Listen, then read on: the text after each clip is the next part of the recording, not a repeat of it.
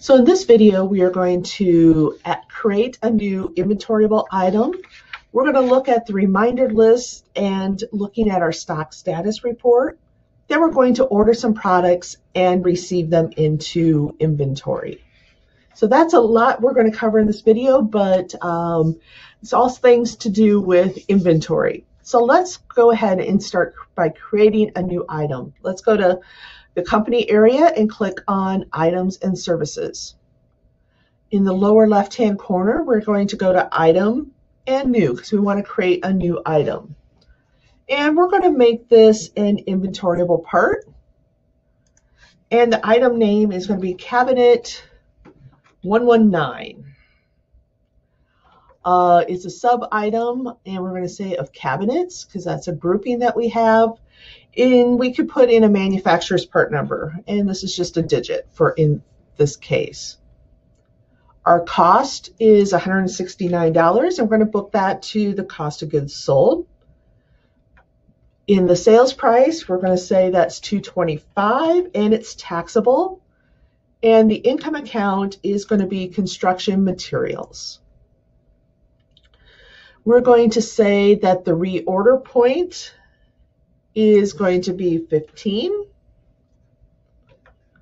And we have 0 on hand as of today.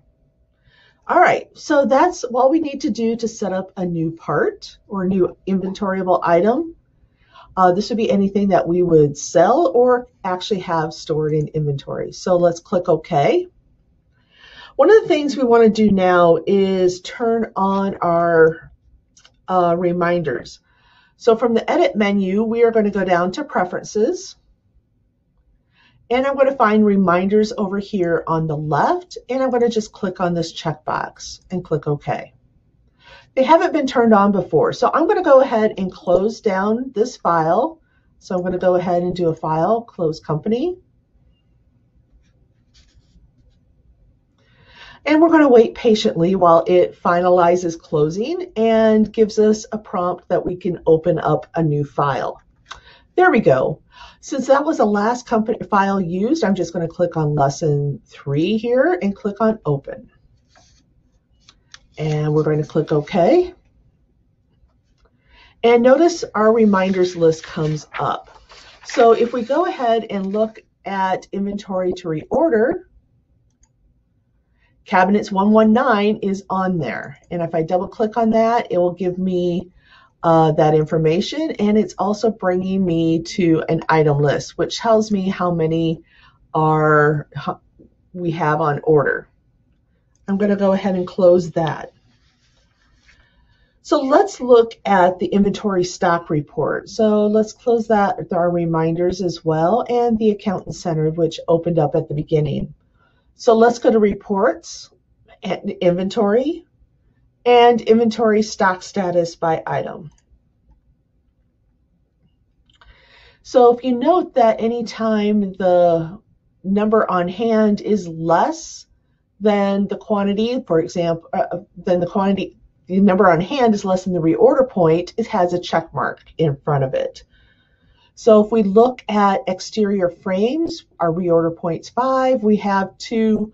So once again, that was on our list. Remember 2, because we're going to refer to that in a little bit. We don't have any on purchase order, and we want to order at least 4.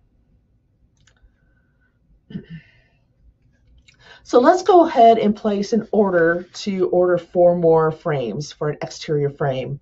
So we're going to go ahead and start with a purchase order. And we are going to go to the vendor Perry Windows and Doors. And the item we want to order is frames and an exterior frame. And maybe we know that we're going to need a few more. So I'm going to put in 10. And our price is $20 each. And okay, that looks like it's going to go out. All right, so let's go back and look at that inventory stock report. Now, if we go to frames, you can see that we still have 2, but now you're seeing 10 on order. Great. So let's say a few days pass. Then we receive the inventory. Now, we're going to receive the inventory and not have a bill come in at the same time. So we want to receive without the bill. If you receive with the bill, you have to skip this step. For those of you in my class, we were going to use without a bill because in our situation, the inventory comes one day and the bill comes a couple days later. So be sure to do it without a bill. All right, we're receiving the goods, so it's from Perry Windows and Doors. It says we have a purchase order, so yes, we want to receive against that order. And it was purchase order 40, and I happen to know the date. And so we're going to click OK. And this actually came in, we're going to say, on the 17th. All right. So we're receiving the 20 exterior frames, 10 of the cost of 20, receiving 20. All right, let's go ahead and save and close. So let's say the next day we get our bill. Now, because we did it here without a bill, we can do the enter bill without inventory. So let's go ahead, and our vendor is Perry Windows and Doors. And we received the items on the 17th, so I'm going to select that item receipt. Unfortunately, it doesn't give you a lot of information, but hopefully you know the dates and there's not quite as many. And notice here, it says we received 10. Our invoice says we're going to pay for 10.